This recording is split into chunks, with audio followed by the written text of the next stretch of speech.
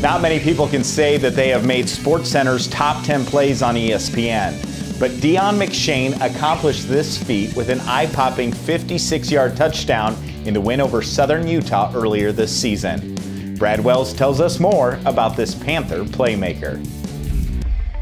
The Week 2 highlight from UNI sophomore Deion McShane made the national rounds as Deion stayed on his feet and scored the first touchdown of the season in the Unidome. For the Freeport, Illinois native, that play was simply a continuation of what he showed as a true freshman.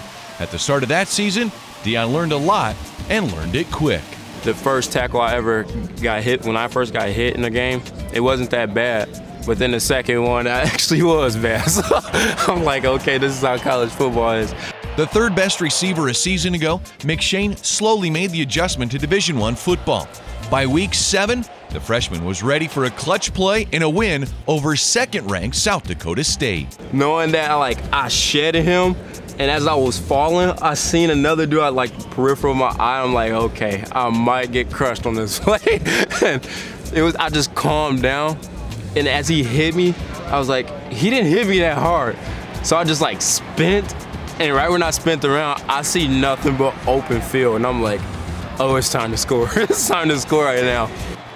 The expectations were high for year number 2 for Deion, as everyone was anxiously awaiting more highlight plays like what he gave us in week 2. Nothing has changed from him. It's the same thing. He's going to keep bringing it. He's energetic. He's flying around.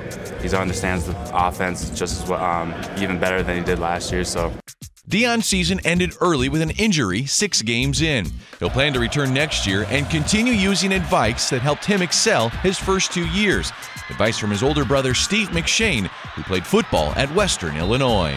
Before I went into college, Steve was like, college football from high school football is just a little bit different. They're faster and they're stronger.